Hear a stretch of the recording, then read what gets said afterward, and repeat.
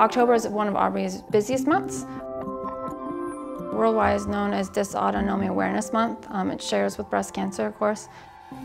This year we wanted to really achieve a lot more.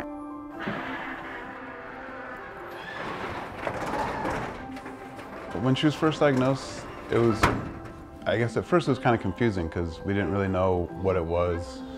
So that for a while it was just kind of research online, trying to figure out what exactly it was. Aubrey's situation is not common to get diagnosed with dysautonomia. It usually takes patients 10 to 15 years. We just extremely lucked out with the team of doctors we have.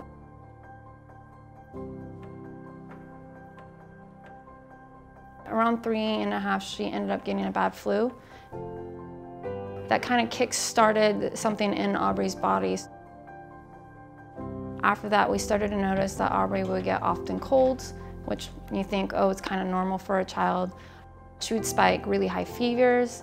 The doctor was like, that's normal too. Some kids just, have a hard time regulating temperature. And we're like, okay, that makes sense.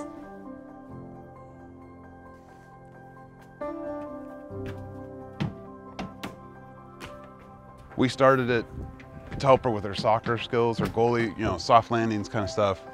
And then it grew from there. She just really likes it, moving around, and she likes doing the bars and stuff too, but the boxes were easy to just kind of set up at home. And so then we found some of the designs online and just kind of made them for her because she really likes getting around, moving around. It definitely has helped with her just general body coordination. She knows, when she's falling to the side, kind of how to, she doesn't fall a lot doing parkour, but it helps with knowing where her arms are connected to her legs, connected to her torso, everything. It just brings everything together.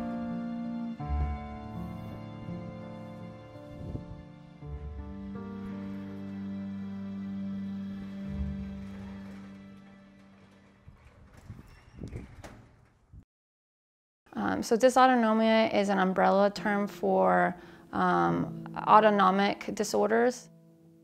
Aubrey has general dysautonomia. Any part of your body can stop working on you when there's that fight or flight kind of thing that happens in you. So any kind of stress, good or bad, it triggers your body to go, oh gosh, what do I want to do? For Aubrey, the blood just starts to pull down and go into her legs. So she starts to feel faint, of course. She starts to become panic. Her heart rate starts to increase. Her legs become too heavy that she can collapse and faint.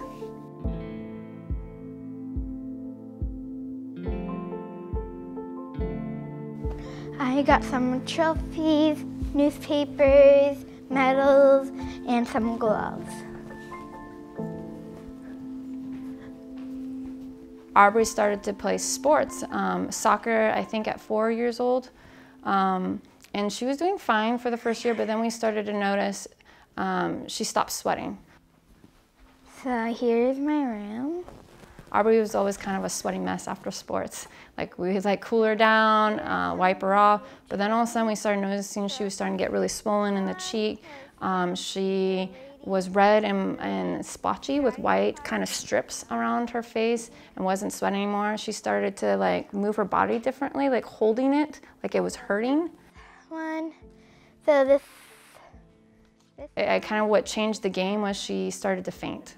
And doctors started to look like she's not just a kid that gets sick often. There's something more. This red second place award ribbon from the Yolo County Fair.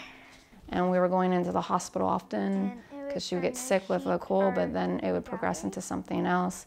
And I begged the doctors to look at this a little bit more, and her primary care listened, and she talked to a few colleagues, and they came up with it was probably dysautonomia, but she didn't get the official diagnosis until she was referred to Stanford and did more testing, and then they diagnosed her with general type dysautonomia.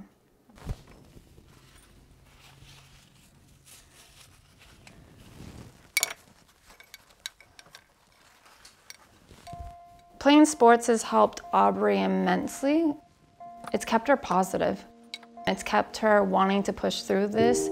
Aubrey was adamant she wasn't going to give up. In order to play sports, she knew she has to be physically active every single day. which also helps her dysautonomia though. It keeps her healthy. So this is my favorite, and this is the shooting stars first place from the Bruins division. This is my favorite softball medal because I really like the buttons that I put on it. My favorite one of my buttons would be this one because that one was a really fun one, even though we had to travel all the way to Cordova. Aubrey decided that she wanted to talk to the school about what dysautonomia is and how it affects her, because she started noticing people were giggling at her, laughing at her. Sometimes she didn't know how to answer a question that was kind of common, like, what color is that on the wall? And Aubrey would say green when it was red. She would know the answer in her head, but it would come out wrong because brain fog is common. And so she got kind of tired, like, I want them to know why, like why this is happening, and there's a reason. So she decided, you know, for me, why don't I become a dysautonomia advocate and spread awareness about this, because we're now hearing stories where people don't really get the diagnosis early and a lot of people don't even know what it is, and I want to share that. So that's kind of how she started sharing at school what dysautonomia is.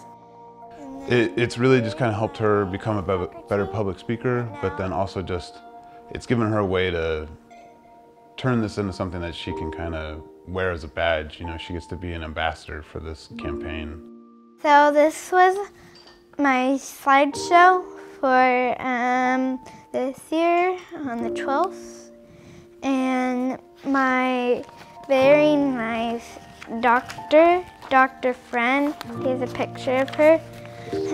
She came to it and she was able to talk more about it so more people knew in my class and this other class. And then here's another doctor who helped Dr. Friend with this. So she told Dr. Jarde about this, and he is at Stanford, and he helped me through it. And then here are my two teams, beast mode, and then here are the shooting stars, and there's my cousin Jordan, and all my friends too.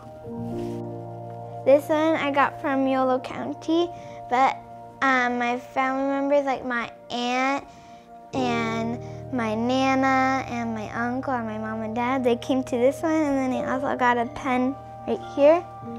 And then I got this one from Davis, and all my friends and family and more people came to this one, and I was really happy about this one. And this one I also got. So these were from this year.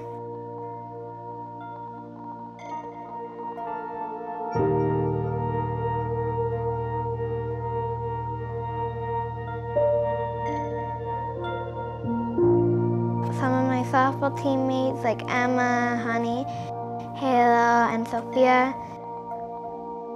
And then like two of my soccer teammates came too, and their names were, and like Azul and Christina, they came, and I was like, oh my gosh, so many people came for me, and like all my coaches came. And I was really happy that they did that for me.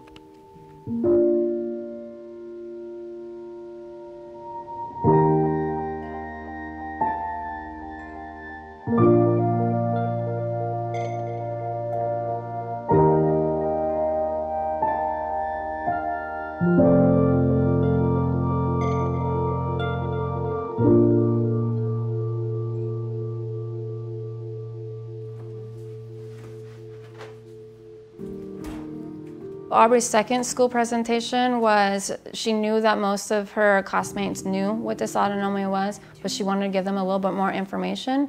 And so she started the idea coming up with Team Aubrey. And so we sell t-shirts and wristbands, and the proceeds go to Dysautonomia International. So hopefully more research and awareness can be put into these efforts. All that money that we get from the Team Aubrey hair bows and Team Aubrey t-shirts, they all go to Dysautonomia International, and that helps them raise more awareness about this chronic medical condition. I like how it raised awareness for the 70 million people with this, and I also like how like a bunch of people like wear this Team Aubrey shirt and hairbells, and I like how like some people like ask like, what is Team Aubrey? And then the people that have it tell them what it is, and that spreads more awareness. So I really like that.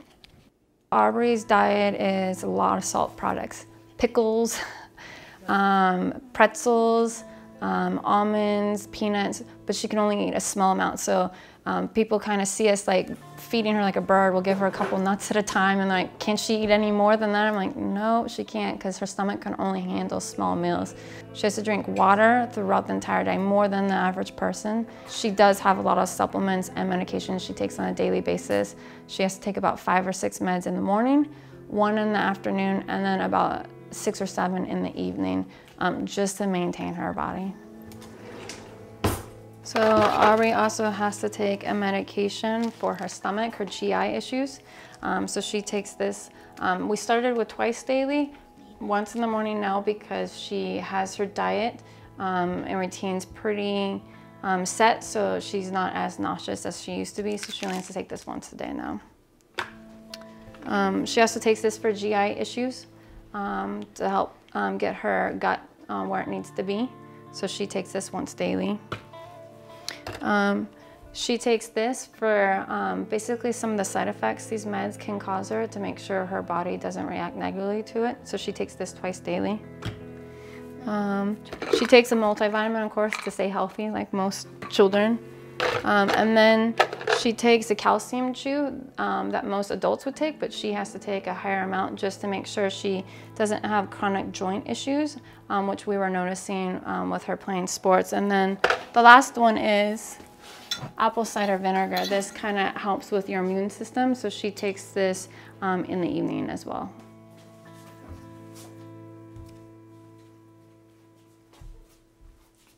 Today I have a goalie camp, but I usually don't have, but today I'm lucky to have a goalie camp.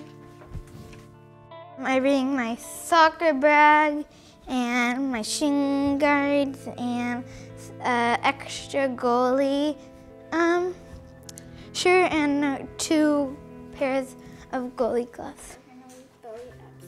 On Monday and Wednesdays, Aubrey practices with Davis Alliance Soccer Club. It's called Shooting Stars is her team, and so she's practicing today for about 30-40 minutes with them, and then there's a goalie clinic they're offering today through her soccer club. So she's going to then go off and do part of the goalie clinic. And this is the coach, Coach Ryan Mann, that has coached Aubrey since she was 4 years old, and she's now 9. For Aubrey, it is a little tougher. The weather's fine. It's not like summer where she has the toughest time practicing, but because of the fires, her body is kind of reacting a little bit because it's a little bit more kind of muggy, and you can kind of smell some of the fire, so she tends to struggle a little bit with her respiratory, like some breathing issues, but nothing major.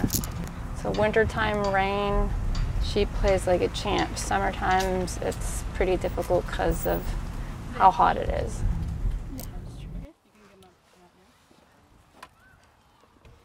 So Aubrey's treatment plan has been slow going. Like, they didn't know how they wanted to start.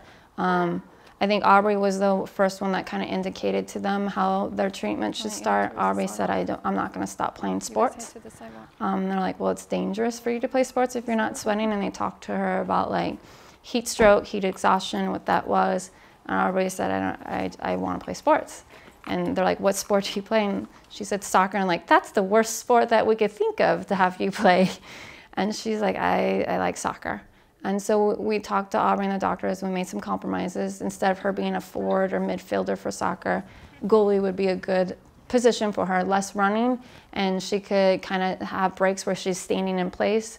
So the first step of her treatment was putting on her medication to help her sweat so that we didn't have to worry about heat stroke. And then it went from there. We started talking about the other symptoms that were starting to cause problems for Aubrey on a daily basis, like stomach, GI upset. So we started seeing other specialists. And so it took about a year for her to be on the routine and regimen of meds that she's on now. We're gonna do what we always do to start, and that is line up on the corner there.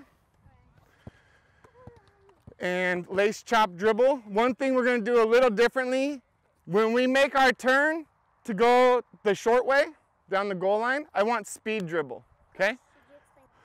Knee up, toe down, wait till she gets to the yellow cone. The wall, it's a nickname that her coach gave her, and it really does fit. She kind of likes to shut things down on defensive end. You know, she plays great all over the field, but it's goalie that it's her true calling. You know, she really loves diving and making stops, and you know, she always talks about her goal is to stop other people's goals. So it's fun to watch, see that, like I said, that fire in the belly. She's a brick wall at the goal and a force to be reckoned with on the field when she gets in there. I mean, 5 minutes in the game, she'll score a goal.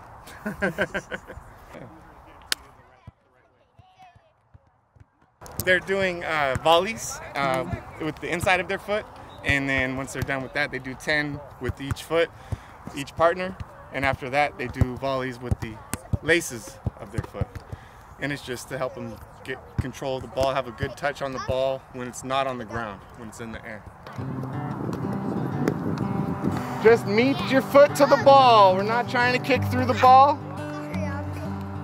Get it back to him in the air. Don't lift your feet too high, and don't be all goofy footed.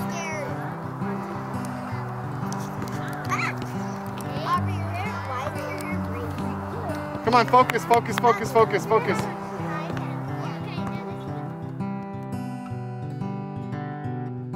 Before Aubrey was diagnosed with dysautonomia, she was actually a really healthy child. Up until around 3.5, she was always getting into things, moving around. We were chasing her a lot, just always smiling. She's never one to shy away from anything. I mean, anything she does with all of her heart. She's got a lot of, we always say she's got a lot of fire in her belly. You know, she's got a very passionate, driven kind of attitude that you just don't see all the time. You know, it's really kind of impressive.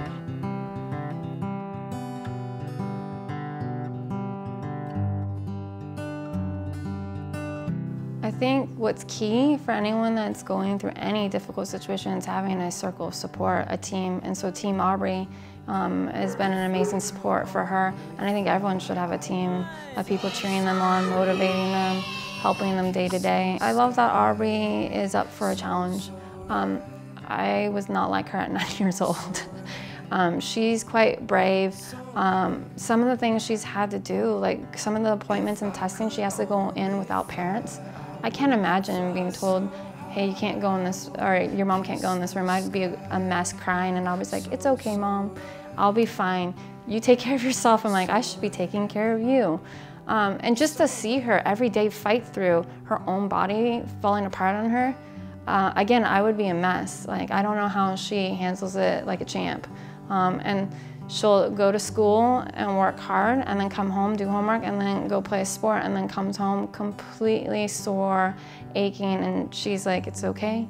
You know, tomorrow's a new day, and I had fun. And I'm like, that's such a great attitude.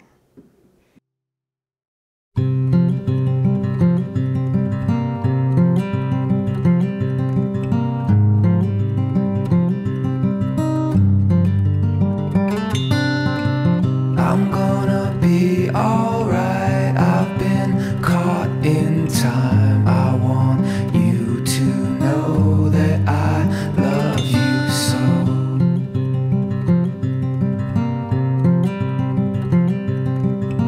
My friend, the skies are bright. I see orange light. I want you to know that I love you so.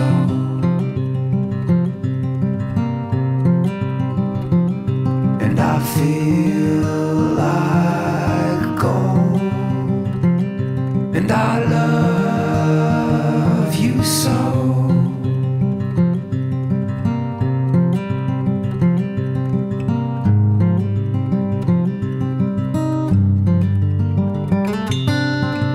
I'm gonna be alright. I've been caught in time.